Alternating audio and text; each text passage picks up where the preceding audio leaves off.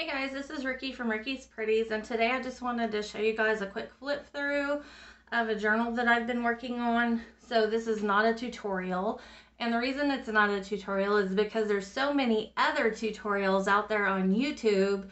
There is literally a plethora of information out there on how to do journals, and there's people out there that are so much better than I am at this, so I figure I would link a few of the people that I like to watch. They're my favorite YouTubers for journal making. You can learn a lot from these guys. There's some things that we do very similarly, like textured paper, but there's other things that we do totally differently, and I learn a lot from them, and some of the techniques that I have learned I've featured in this journal. So anything that's in here that you want to learn how to do, you can learn from the three people I'm going to link below. One of them, her name is Johanna. She's absolutely amazing. The other one, her name is Natasha, and she has a channel called Treasure Books. And then the last one that I like to watch is called G Kerr. She makes so many beautiful things. They all do, so I hope that you'll check out their channels. They deserve a lot of credit because they are so awesome. But anyways, without further delay, I'll go ahead and get to the flip through of mine. I've decided to put a muslin closure on it with a bow. This will allow expansion, so whoever gets this can just fill this up and crocodile it out and make it expand, and they'll still have room to close this. They could just tie it in a knot if they need to. It's got some lace going around the outside. And then I've also embellished this with beads and charms. I have made some of these beads myself. I've made these are paper beads, and these are fabric beads. There's videos all over the internet, all over YouTube about how to do that as well.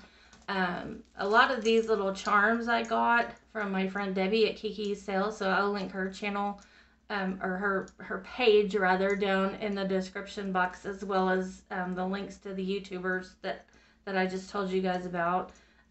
This is one of the things I got from her. There's also little flower charms. Got these little flower charms from her. Now some of these things like this dragonfly I got off of a necklace that I tore apart. And so another thing I like to do besides shopping at Kiki's Sale is I do frequent the thrift stores in my area for jewelry jars, deals on jewelry. And I'm not shopping for things I can wear. I'm shopping for things that I can go home and tear apart and make things out of. And that's where a lot of these beads came from that I'm using on my charms here. And it's also where this vintage fabric came from. I found a huge bag of vintage fabric. Great find at one of my thrift stores. So I go thrifting a lot of the times for some of my craft supplies. And this is like a little soapstone bead. That is actual stone. It's not plastic, and it's absolutely gorgeous. I love it. This is another little stone. Let's see here. More natural stones. This little frog charm I got from my friend Debbie at Kiki's Sale, and also this little flower charm. That's another color. And let's see here. Oh, this little bird's nest I got from Debbie. And all these little beads. There's a cloth bead that I made. Little key charms. Buttons. There's a little tassel here. More paper beads and pretty little stones and beads. Just all kinds of little things on here for my charms, for my book jewelry. And then I'm going to go ahead and open this up, take this off and show you the cover. And the cover is patchwork. And this is glued down with Fabri-Tac, which I finally bought after watching Lori Knowles with her Happy Birds Glitter Nest channel, which I'll link down below as well. She's always using Fabri-Tac, and I finally got to try it, and I absolutely love it. In fact, I think I used up almost an entire bottle making this journal. And this is vintage lace here and here. And then this isn't covered up by lace, so you can kind of see the patchwork that I did on here. The patches are glued down, but then I did sew around them so that they are not going anywhere. They are glued to a muslin backing, which I then glued to my box, which is a cake box. And then this is the inside. We'll start the inside flip through. This is the inside cover. There's a pocket here This is a handmade envelope with a little writing space here. I like to tea stain my own papers, and that's what I did with all of these. And this is just a little space where you can journal and tuck that away inside here where it's nice and hidden from prying eyes. And there's some stickers, some little fabric swatches, and a lot of these little lacy bits that I have in here in this little leaf. This whole journal contains elements like that, and a lot of that lace and most of the embellishments I got most of the little bits and pieces that I used to make the embellishments rather came from my friend Debbie at Kiki Sales, so I've got to give her credit there too. And this is some baking paper. This is some cardstock that I embellished with lace, and that can hold a cute little picture. This is a writing space. I have done some stenciling throughout this journal, and then this is a little tag, has a little embellishment held on with a brad. There's a sticker up here, and then we have on this page just some journaling space, some more stenciling. We've got a doily, a tea stain doily here, a little fabric swatch, and then some ephemera with some more stenciling up here, little butterfly stickers. This has kind of a garden theme, so I did stick with the garden theme for this journal. This is lace bound paper that I've tea stained, lace, and I've embellished this side, and then this is a handmade envelope held together with a doily and a tag with part of an applique on there. Real pretty, can tuck inside there. And then you can journal here. You can actually journal on the whole envelope. There's a piece of ephemera tucked inside here that you can either stick down somewhere or journal on, and you can tuck other little pieces in there, whatever you like. And then we'll just move on. This is a little space for journaling. These butterflies are so pretty. I got these from my friend Debbie at Kiki's sale. And then this is an envelope that I decorated, and this is another little doily. This is a tag, again embellished with a little brad, and so cute. And this is this little belly band I made out of my paper snippet that I made in one of my other videos where I made textured paper. This is part of that snippet that I made. And this is a pocket where you can tuck things in. Writing space. I like to leave a lot of writing space in my journals because, you know, people like to make it their own. They can add things and tuck things in wherever they like. And there's a sticker up here, some more stenciling, some lace. This lace I got at Hobby Lobby. It was on sale. And then this is a paper clip that I fashioned. I think one of the ladies that I mentioned in the description box, I can't remember which one, but one of them does this too, and that's where I got that idea, so I'll give credit to whoever that was. And then this applique with a little tag here, and then this is an envelope that flips up, and so you can write here and then tuck that away. Put your little paper clip, tuck it back on there. It just kind of goes like that, and then tuck that back down inside. More doily, writing space over here, some ephemera, another little place for a photo. And then this turned out cool. I didn't embellish this because it kind of looked like cow print to me, and I thought it was cute. This is just how that tea stained paper came out, and I thought it was really interesting, so I left it alone. I did stencil this side of it though.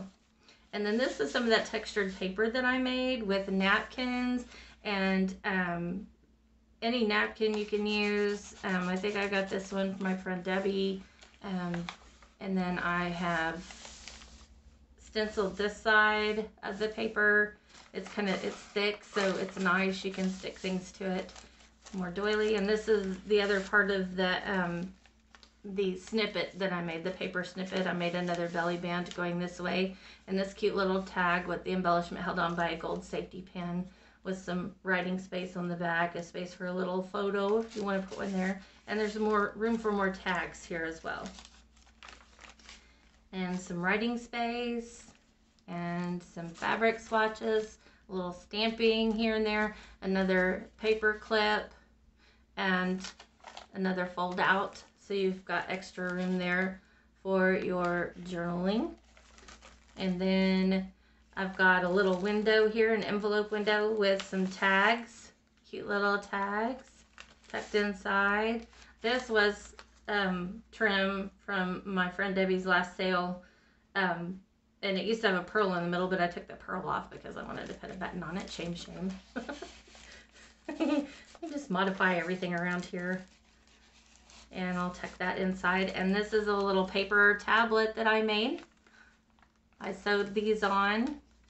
I do embellish with stitching as well. I will sew around some of my pages. I do like to do that. And I love vintage postcards. This is an element I love to add in the journals that I create because I just love them so much. I think they're beautiful. They have beautiful artwork. And this one says many happy returns. And guess what? It's blank on this side, so you can write whatever you want on here. Isn't that amazing to find a postcard this old? Look, it holds a 1-cent stamp. That is not written on, that you can write on yourself. How cool is that? And then this is a little tag with a little mini tag. Isn't that cute? Such a little mini, little butterfly, little doily. And this is a pocket that I made from a plastic bag that I had. And this is a little lace embellishment coloring page. This is the center of our what do you call it? Signature. I can't think today. I'm tired, Joe. I'm sorry. And it's got butterflies on it with some little flowers to go with our garden theme. And this is the other side of the bag with another little pocket here. And I've got another vintage postcard here, and this is one of my favorites. It says, it's got a poem called The Language of Flowers. And then this one is written on, and it's dated 1909. And I thought the handwriting was so cute. It reminds me of my Nana. It says Mrs. Minnie Higgins of Neodesha, Kansas, I think is how you say that. I'm not sure because I've never been there, but that's where it's from. And then I've got a paper clip with charms on it. And then this holds a tag and another little paper tuck that you can write on. And then when you get done writing on your tea-stained paper tuck, you can just stick it back in here with your little tag, and that will just hold all of your little secrets. And then I've got another page with some fabric embellishments and some cardstock embellishment here. And this is another little tuck where it's got space to write on. An embellished paper clip with a charm. And this is an envelope. So there's a pocket here for that. Oh, my little charm came off, but this is how you do this. You just, so I can show you how to do this. You just get your little charm, and all you do is slip it on here. Where's my little thing? I don't have my glasses on, you guys, so this might be a little experiment in craziness right here, but you just slip that. You get you a charm, and you just slip it on there. See, just like that. So easy. Easy peasy. And then we'll put that back on there. And then this is some journaling space, another little paper place to write on. And then a spiral clip holding this in place. This is a flip up where you can do some more writing and journaling. You can add journaling up here, or you can put a picture there, whatever you want. Picture can go here. And I hand painted this on here along with some stenciling. This is the doily. I think I meant, oh no, this is the back side of that other, of the paper that I made. And I did some hand painting here as well. And then this is another handmade envelope with a little tag. And some little, little lace pieces here that I got from my friend Debbie. And this is a little fold out here for your journaling space that's held together with a bow, with a ribbon bow. This is some more textured paper that I made.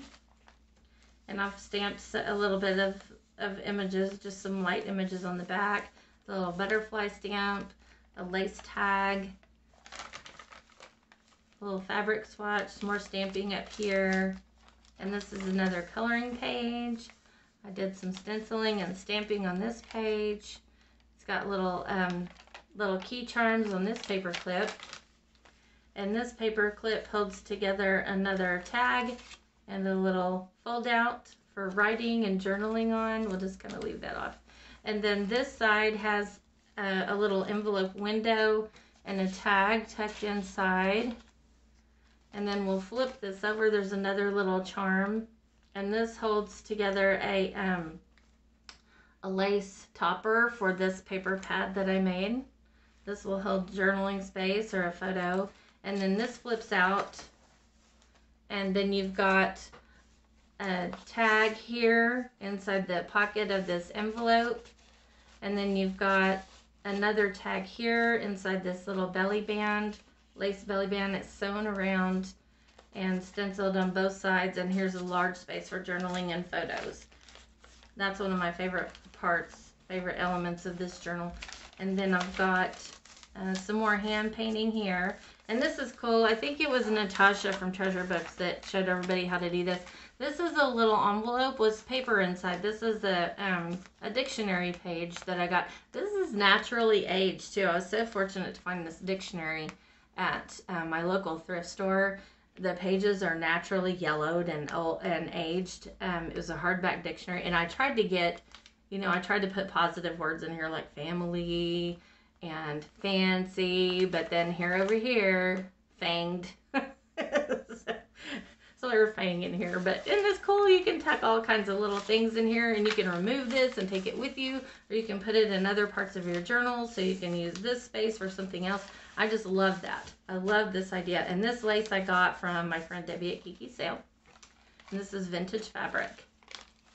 And then here is another little lace tuck with a postcard inside. And see, these are just so beautiful. This one is from 1913, and it is written on as well. So you can leave the writing there for interest, or you can cover it with something and journal on the back of it yourself. And then here's the other side of our coloring page. Then we've got some more lace here, lace doily. Another little page with some stamping on the edge just to add interest. And of course our little butterfly. Here's a little bee that I painted after I stamped it.